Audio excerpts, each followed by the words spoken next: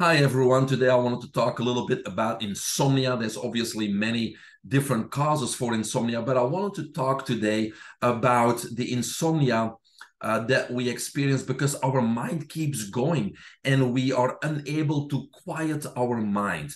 So I have three strategies for you.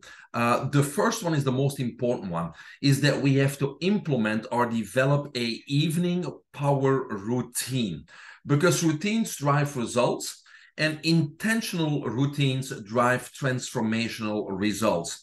Remember that the best evenings drive the best mornings drive the best days, and the best days drive the best life. So I'm going to share with you my evening power routine that helps me go to sleep, fall asleep fast, and get into a deep sleep. Now, I'm sharing that routine with you. Don't just copy it, but use it as a template and customize it so it works for you. Okay, so that's strategy number one, a power evening routine. So here's mine. I like to be in bed by 10 p.m. So I start winding down at 9 p.m. because we need to stop all the stimulation around us. And so I turn off all social media, turn off the phone, and don't do any business anymore. Probably when you're getting tired, it's probably not smart to make any business decisions anyway.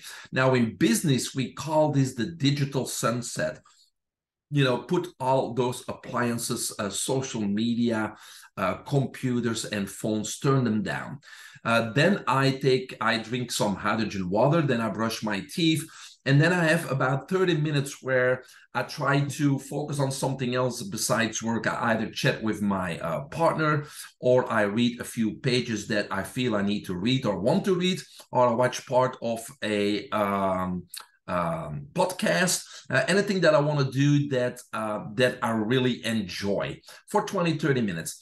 After that, it's probably the most important part of my power routine in order to sleep good, is I do about 3 minutes of visualization, and I visualize the next 24 hours because I have my calendar, I have my agenda, and I'm going to visualize my whole day. And during the visualization, I make all the best choices. For example, about lunch, about what I'm going to say during a meeting, etc.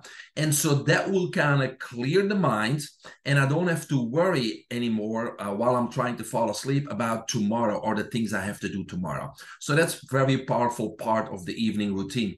After the 3 minutes visualization, I usually use some type of a technology or application that helps me or facilitates me getting into that deep delta stage for good sleep. And I usually use one of three. I do either breath work, and I use a great app called the Breath Source with all breath masters on one app. So it's by far the best app out there.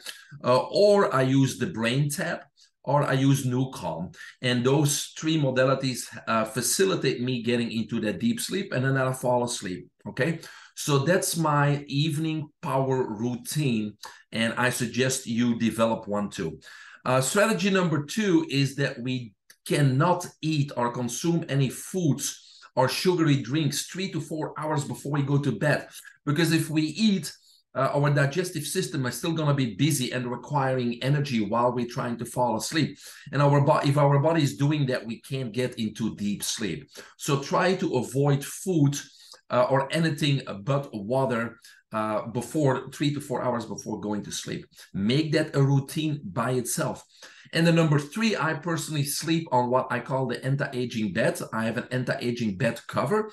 It's grounded technology, so I plug it in, and it makes me one with Mother Earth. It's a closed loop. What that does is a few things. Number one, it shields me from electromagnetic frequencies and radiation, and it also feeds negative ions into my body, which helps soothe inflammation and helps neutralize free radicals. So that has helped me tremendously during my sleep because it will heal me, and it also will basically biohack while I'm sleeping. So those are the three strategies I wanted to share with you in order to improve the quality of your sleep.